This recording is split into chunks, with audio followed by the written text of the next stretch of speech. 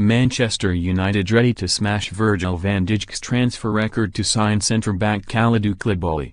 Manchester United are preparing to smash the transfer record for a defender when the window reopens in January as Jose Mourinho pushes to sign Kalidou Koulibaly.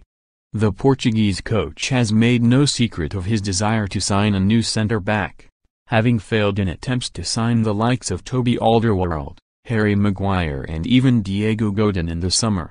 But now the Evening Standard report that United CEO Ed Woodward has promised Mourinho he will eclipse the £75 million Liverpool spent on Virgil van Dijk if the right man becomes available. Mourinho believes that man is Koulibaly, who has been brilliant for Napoli over the past few seasons, though the Italian side could hold out for as much as £100 million. That would make Koulibaly the most expensive defender of all time. And Woodward has made it clear that the funds are there to do a deal. How did Mesut Ozil and Laurent Koscielny fare on their Arsenal returns? Who can Arsenal and Chelsea face in the last 32 of the Europa League?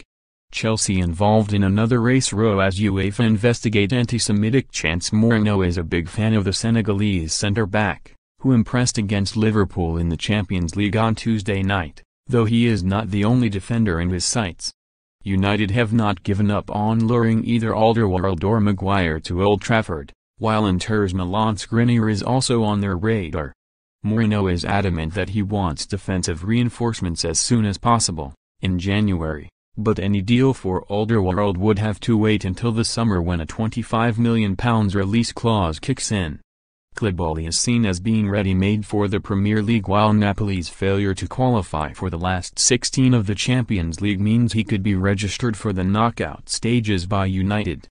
Man United star ready to join Prem rivals in January after fallout with Mourinho. Why Jose Mourinho was fuming with Ed Woodward after Valencia defeat Romelu Lukaku, unhappy over failed Chelsea transfer negotiations.